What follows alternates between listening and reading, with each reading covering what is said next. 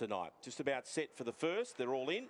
The green light's turned on and the lure rolls. Set for race number 1.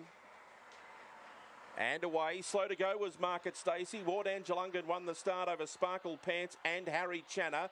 Now recovering Market Stacey. Out deep on the track was Regal Phonic.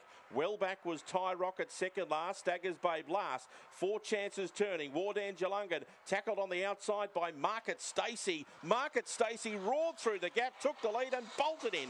Market Stacey first, Photo second. Ward Angelungan, Harry Channer, nearly a dead heat. Not much in it. 4th in was Regal Phonic, followed by Sparkle Pants.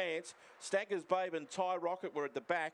Big effort from Market Stacey after a slow start, 22.46 the gallop. It was clearly last out of the boxes and has been able to use the red to advantage, got to the rail and then was able to weave through the traffic and had a clear passage through, and it's been too good at a big price in the first. Number 1, Market Stacey for Darren Burke at first.